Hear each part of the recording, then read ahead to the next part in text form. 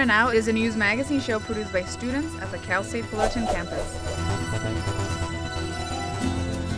If you have taken a trip to the downtown Fullerton area recently, you will have noticed a little change. Custom-made hearts can be seen all around the area, from Commonwealth all the way to Chapman.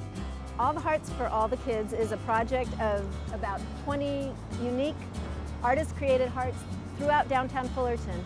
The purpose of the project is to spread the love that the arts create and to help raise funds for art, music, dance, and theater programs in the Fullerton School District. Teacher Catherine England is one of the 20 artists, and she sees this as a great opportunity for artists to show off their talent while having it support a great cause. Every year we do a lot of projects to raise funds, and this is a new project, and what a great opportunity to show all the people that drive through Fullerton what a great resource of art we have in Fullerton. Each one is really special and unique, from bright colors to realism to glass to painting. The hearts will be on display all the month of October, and the hearts can be auctioned on eBay and also on October 30th in the Fullerton Downtown Plaza. The next step in this whole process is to sell the hearts so that we can raise funding so that every single child in the Fullerton School District gets art, music, dance, and theater lessons. They'll be sold on eBay.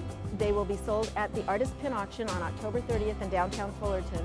To see where the hearts are located and to learn more information, visit www.allthearts.org or call 714-447-7434.